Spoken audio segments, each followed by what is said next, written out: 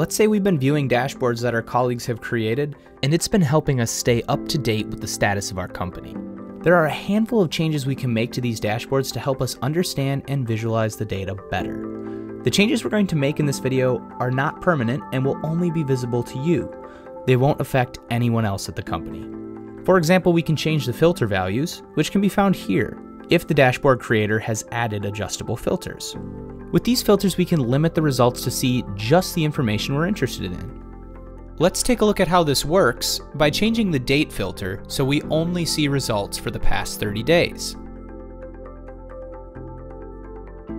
Let's also change the state filter so we only see data for the state of California.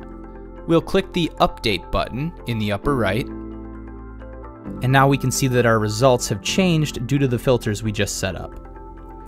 But the filters didn't affect all the tiles.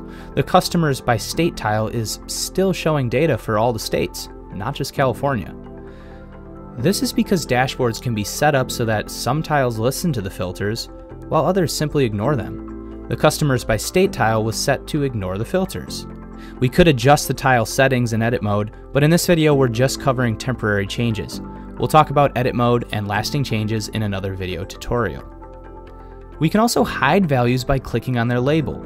Here we have two charts, one showing first purchase customers and what source they came from, and the other for customers who have already purchased something from us.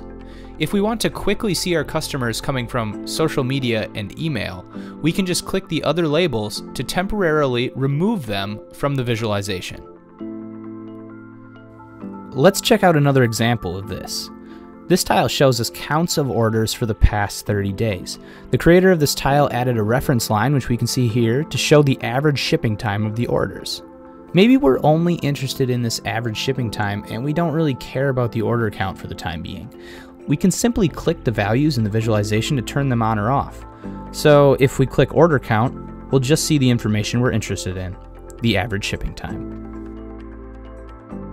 Thanks for watching. In this video, we talked about making temporary changes to dashboards, including changing filter values and hiding values in the visualizations.